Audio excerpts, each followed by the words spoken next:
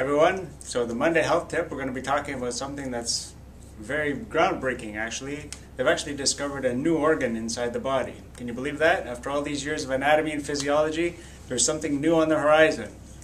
Well, as you know, it takes quite a bit of time before important knowledge in the healthcare field kind of makes its way to the mainstream before, like your medical doctor, you might hear it on the news. For example, vitamin D is making all the big waves right now, but we knew about it like 10 or 15 years ago sort of thing.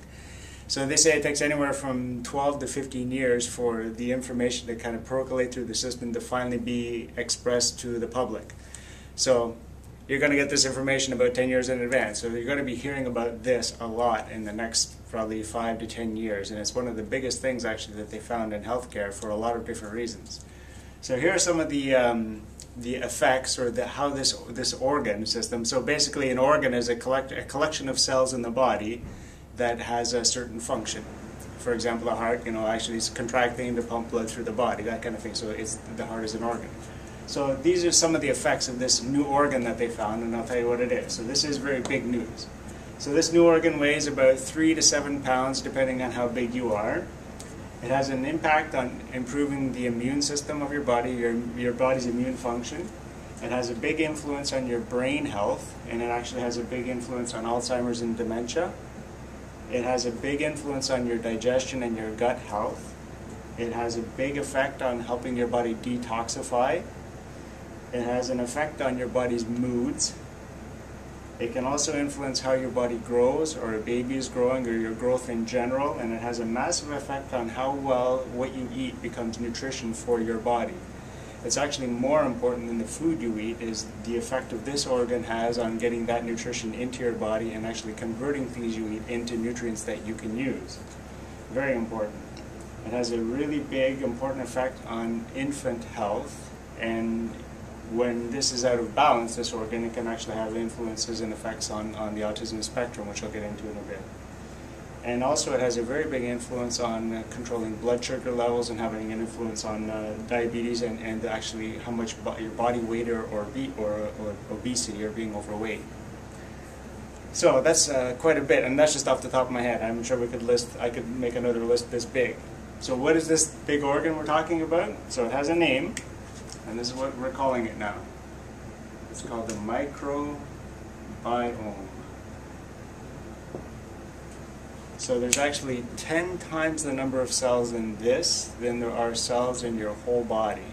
What does that mean?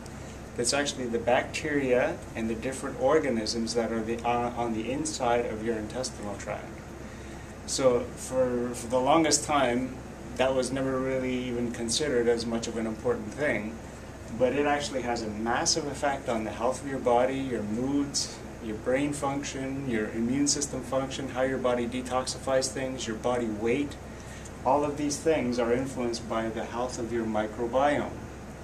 So that's a very, very important thing. So inside your gut you have parasites, you have viruses, you have these bacteria, and there's a balance of good and bad bacteria inside your gut. So ideally you would like 8 good to 2 bad, and there does need to be a bit of a balance. But what happens is when people get their microbiome out of balance, then you start getting much more of the bad bacteria colonizing your intestinal system, and that can cause a great number of drastic problems because it actually has a negative impact on all of these things right here. So for example, they're actually calling the gut your second brain because a lot of the neurotransmitters that they're treating people for, mental disorders, they're giving them selective serotonin reuptake inhibitors and all these other kind of things for brain health. Well, your gut is actually produces most of the chemicals that are actually in your brain. A large majority of them are actually produced in your intestines. And some of the more advanced thinking psychologists psychiatrists are actually treating people with depression by giving them probiotic bacteria that can actually give you a sense of well-being are actually produced inside your intestines. So the nutrition, that's a very big important part. A lot of the food you eat, it actually has to be converted by the bacteria into elements that you will actually absorb. A lot of your B vitamins and a lot of other vitamins and things like fiber and things like that you eat, they're actually digesting it and producing other elements that become nutrition for your body. So having your microbiome out of balance, you're actually getting less nutrition from the food that you eat. So the brain health I mentioned before, Alzheimer's and dementia and brain decay, they're actually finding that people that have a microbiome that's out of balance is actually causing brain problems. And they're doing some weird things now. It may sound really strange, but it'll be sort of, it sounds pretty bad, but they're actually doing what they call fecal transplants. People that have Alzheimer's and dementias, they're actually taking the probiotic bacteria of somebody who's healthy and putting them into the intestine of somebody who's got these problems, and they're actually finding that they're improving drastically in their cognitive function and their brain function by putting good bacteria from a healthy person into their intestines. They call it a fecal transplant. It sounds gross, but it's actually doing some really dramatic things. This is probably one of the biggest things that it does, is that it actually helps your body detoxify. We're constantly eating and breathing in and digesting and swallowing things that are full of toxins, you know, heavy metals and all that kind of stuff. When you have a healthy microbiome, it actually filters out about 97 to 98% of the bad stuff, because they're actually trapping them before it gets into your system. They even say like even half or up to 50 or 60, 70% of the volume of your feces is actually these bacteria that have trapped things that don't need to be in your body, and it's actually passing it on the way out. So the problem is, if you take something like, how do you destroy the microbiome? Antibiotics is one of the biggest things that destroys this. It totally throws this out of balance. So what happens is you'll start to get more of the bad bacteria, but the detoxification effects goes way down. So they did a study with rats or mice, I don't remember which one it was, but they fed them organic mercury to the healthy subjects. Let's say they were mice. Only about 3% of that mercury actually made its way inside to the mice. But when they gave those mice antibiotics, and then they gave them the same amount of mercury, about 97% of the mercury actually made its way into their bodies. So obviously that's going to be making its way to the brain and causing neurological damage and what have you. So that's why another big thing with, if this microbiome is messed up in an infant, and then that infant is getting a vaccine or something like that, or they're inhaling things or they're eating things like that, that might be getting into the system and having more of a drastic effect. So the immune function, the health of your body, the health of your intestinal bacteria actually has a big effect on how healthy your immune system is as well, because if it's doing its job, toxins aren't coming into your system. It's preventing things like leaky gut and that kind of thing too. The mood, the growth, what else? Infant health. Oh, another big thing there. When there's if you guys have heard of C. difficile or Clostridium, there's different kinds of Clostridiums inside the gut. And when they get out of balance in an infant, sometimes they produce an acid that actually, when they inject that acid into lab mice, they actually start to disassociate themselves from the other mice, and they start, you know, doing their own thing and rhythmic behaviors, and they're not social anymore. Kind of very characteristic of an autistic kind of effect. So when there's that microbiome has been messed up with an infant, they can actually start to have autistic kind of effects in their body as well. And the body weight is a big one. So here we have people. Another big way, this actually helps to moderate your body's body weight, and it helps modify sugars and things that are coming into your system. So it's kind of interesting that one big thing that destroys your microbiome is actually artificial sweeteners.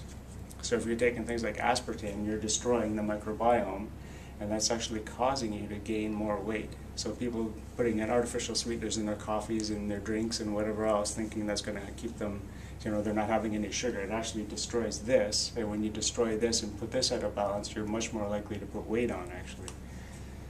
So that's just a bunch of things off the top of my head. I could go on for hours about this, and you'll probably hear about this more and more. But so how do you help the microbiome? Number one, obviously, if you take probiotics, that helps, okay? So obviously we have a good probiotic in the office that we have available for people, and it has a good number of strains or different types of bacteria. But the truth is, it helps, but that's not the big picture, because the healthiest people on the planet have a really diverse, a lot of different types of strains of healthy bacteria in their gut, like maybe hundreds of them. So when you take a probiotic, you might be taking 5 or 6 or 10 or something like that in them, but really there's a really big array. They looked at the healthiest people on the planet, and they have bacteria that they don't even find in people now. The way our diet is going now, the amount of the good bacteria is getting more and more of a narrow type, and there's less and less of them. And they need a good variety for having a good overall health effect. So the best way you can feed all of the bacteria, number one, the probiotic is good, and you should all take that because I take one too. But the best way to actually feed that is to feed that with fiber, actually. So having fiber in your diet helps to feed the bacteria in your belly, because it helps feed all of them. And the big shift in the last little while is to push people to go more towards what we call fermented foods again. So like sauerkraut, kefir, and those kind of things, tempeh, miso, the kind of thing, natto. Things that have been fermented have a really big effect on helping reestablish the microbiome inside your body.